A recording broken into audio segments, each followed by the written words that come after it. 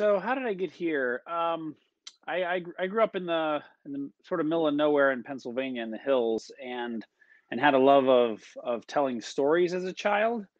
Um, but was told by everyone you can't make any money doing that. So I didn't pursue writing or acting or any of the things that I was told could not be financially beneficial enough.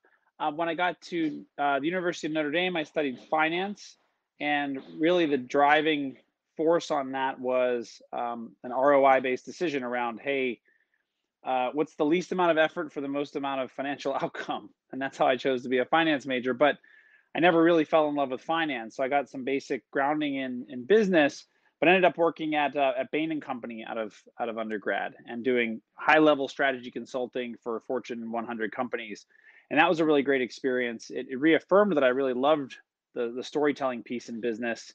We told stories around complex business problems, but it was still